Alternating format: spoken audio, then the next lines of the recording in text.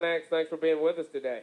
Well, thank you. I appreciate the opportunity to come and talk about something that's passionate with me is recognizing our military. Being a graduate from Clemson in 1994, it's a privilege for me to come back and carry on Clemson's military tradition by training the next generation of cadets through the Army ROTC program.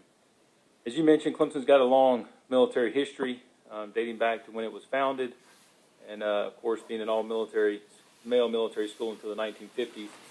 Since then, the ROTC programs have worked with a variety of organizations on campus to keep that military tradition alive. And through the athletics department today, we now keep this going through our Military Appreciation Day football game, which is happening tomorrow. And of course, there's a lot of many other traditions that are at Clemson that tie on both with the athletics and with just general campus. I know you're going to hear from somebody from the Clemson Corps and some of the things they've done, but all around campus there's different areas that show our military history, from the Military Heritage Park to the Scroll of Honor Memorial Park, to the Cadet Park over in the Botanical Garden, and many other areas on Clemson that show our rich military history. And we're proud to be able to showcase this tomorrow in concert with the athletic department and military appreciation.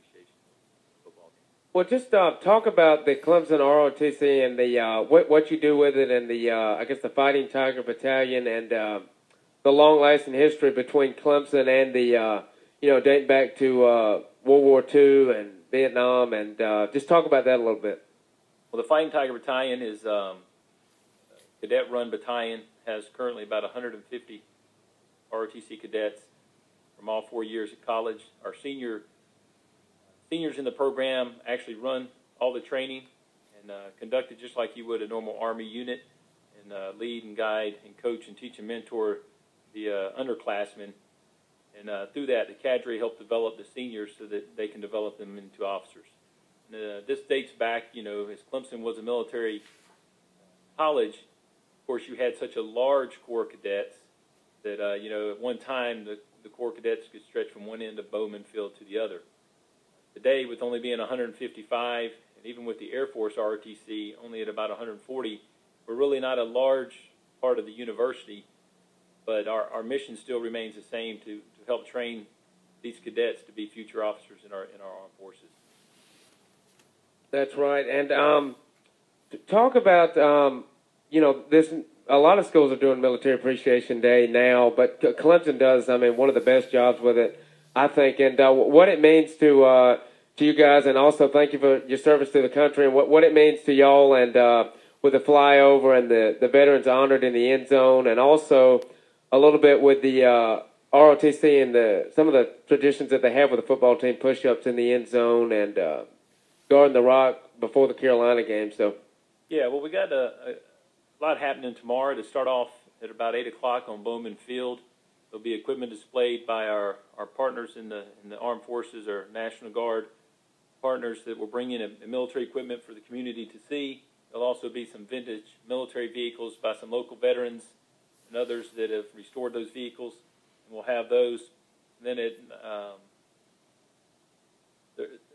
Colonel Young will come and talk about Clemson Corps and what they're doing at the Scroll of Honor in the morning.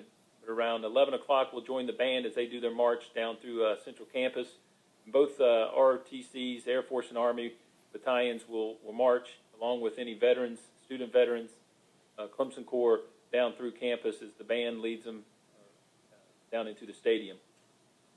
And then some of the other things we'll do tomorrow that are significant for us, our cadets, of course, will be lining the hill.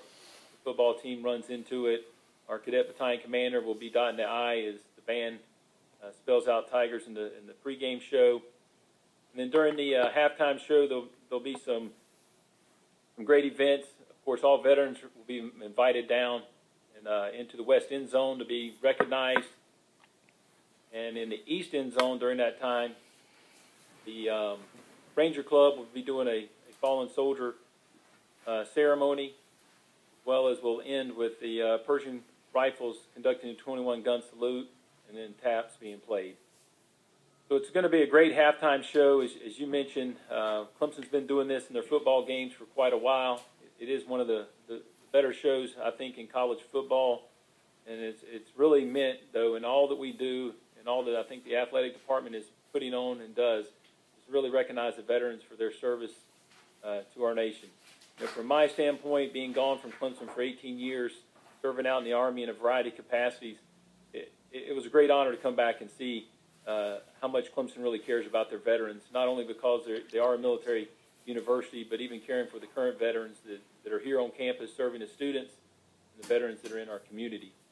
And as you mentioned, the push-up crew is one way we try to show that at each game by the cadets doing the push-ups and then holding the board so the Tiger can do the push-ups, keeping that military tradition alive in each game.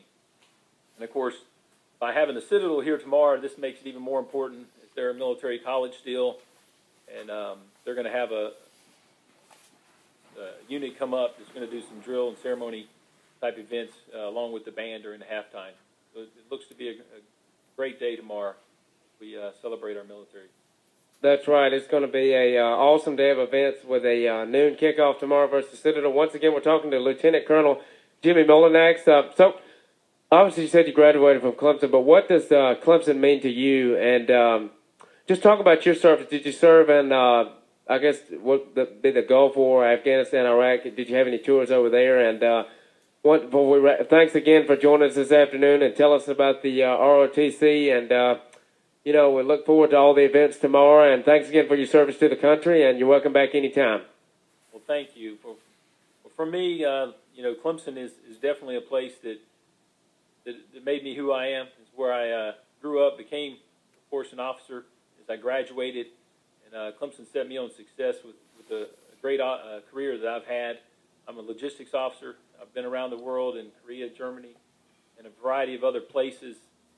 And deployed to Iraq 2 separate times. Had a great opportunity to advise an Iraqi general in the rebuilding of that country, learning their culture, the Arab culture, which was a great experience.